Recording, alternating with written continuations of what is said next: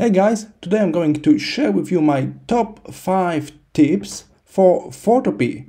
If you don't know, Photopea is this free alternative to Photoshop, so you can use it totally free directly in your web browser without any installation. You will have a little ad block on the right side, so you got ads, that's why you can use it for free, or you can pay I think $10 and you can use it without ads for 3 months, so that's really fair deal. All features are available for free, nothing is behind paywall. Only difference between paid and free version is the ad on your screen. So you got ads on the right side of your screen. Alright, so here's Photopea, and today I'm going to share with you 5 important tips. I think not enough people know how to use this program correctly. It's not only a Photoshop alternative, but this is its own thing, right? So we got some interesting tools and techniques, so take a look. Tip number 1, use virtual keys. I think almost 30% of Photopea users use it on the go, so they got some quick fix on the tablet or even mobile phone. They want to change something in the PSD file and then they discover that they cannot press this Alt or Control or Shift to select multiple layers or multiple objects and use some kind of blending features. So you can resolve that by using built-in virtual keys. Take a look.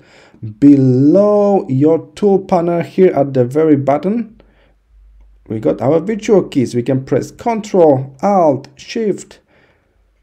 And it's when I got control now here, without using keyboard, I can now select multiple layers. That's really handy if you're working without keyboard, but you need to use one of those keyboard tricks, keyboard shortcuts. Just head to virtual keys here at the bottom of the tool section. That's really handy. And here's my tip number 2. If you got simple objects like this one, on quite contrasting backdrop, you can use Magic Cut to cut them out from the background really quick without any selection. So let's take a look. I will simply click on this photo here. Then I will go to Select menu and pick Magic Cut. There will be pop-up window like this. And in this window, you need to decide what is the main object. We mark the main object with the green color, so you can paint this green roughly. You don't need to be precise at all. We're just informing the program what is the object we want to keep. And then we can erase this color if you paint too much with this gray option. I need to erase the red color from here, for example. And then by using the red color, we are informing the program which part of the image we want to cut. We got this live preview here all the time, so that's really nice.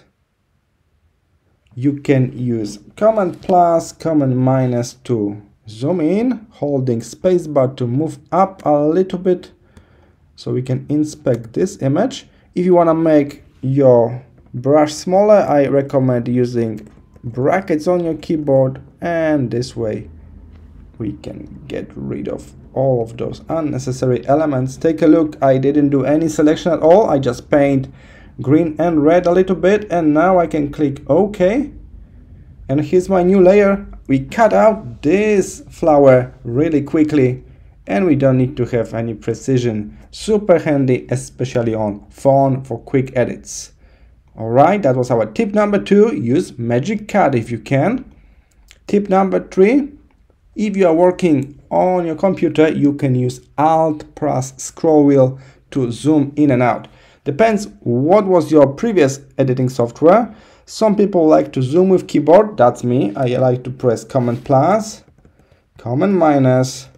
But many people love to zoom in and out with the scroll wheel. To do that, you need to press Alt or Option key on Mac, and then you will zoom in and out. Keep in mind, you will zoom in to your mouse, to your cursor. So you can position your cursor on the point of interest first, and then Alt or Option and scroll, and I'm here. I can zoom out, move my mouse here, and I zoom into this area. So that's really handy. If you don't like to zoom in and out with keyboard, you can do it with your mouse. Just press Alt. And my tip number 4 is pattern preview. That's really cool feature here. So let me just draw some simple and ugly pattern. Don't judge me here. Okay, let's just pick very generic brush and try to draw something. Okay, so let's make, we got line like this, and then I change the color maybe, make line here and here. Okay, this is supposed to be a pattern, so it would be really handy for me if I can see it duplicating itself around. This way I can evaluate that this pattern is nice, or I should work on it. This normally you need to kind of copy and paste the same thing, put it all together, make some kind of mock-up for yourself. But here we can just go to View, and then there is a pattern preview option. Let's click on that and take a look. This option is duplicating my whole layer. I'm zooming out right now, and this way I can quickly evaluate my pattern. I can even keep working on it with this mode on. So I go to brush tool and take a look. I can keep working on it with this preview on, and it's duplicating on every preview box. Super handy if you are into pattern design. Of course, my pattern right now is not great, but I think you got the idea, right? We can zoom in and out, kind of try to simulate what will be the original size of the pattern. And if you are done with it, you can of course go to View again and switch off pattern preview, and we are back to the normal mode now. So that's really handy for people designing patterns. Pattern design preview, don't forget about that.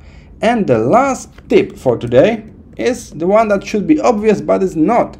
You can use Photopea offline. It's not only available in the web browser, all right? So that's the biggest concern here, right? We are using this web-based software. It's great, it's free. We don't need to crack Photoshop.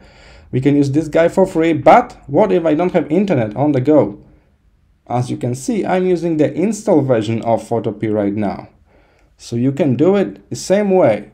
Simply head to Window in your web browser. Sorry, to More. You need to head to More in your web browser, and then there will be Install Photopea option here. As you can see, in my case, it's gray out. If you click on it, you will create a shortcut in your system to Photopea. It will still run in web browser, but you will be able to use it offline based on that shortcut that you got. All right, so let's summarize our 5 tips for today.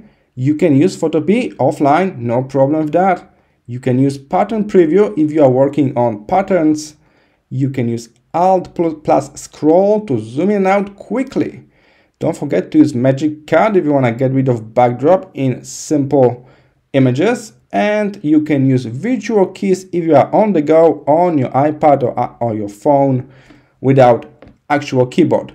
Alright guys, I hope you enjoyed this video. Don't forget to check my other tutorials or even subscribe for more content like this. I will see you in my next lesson. Bye.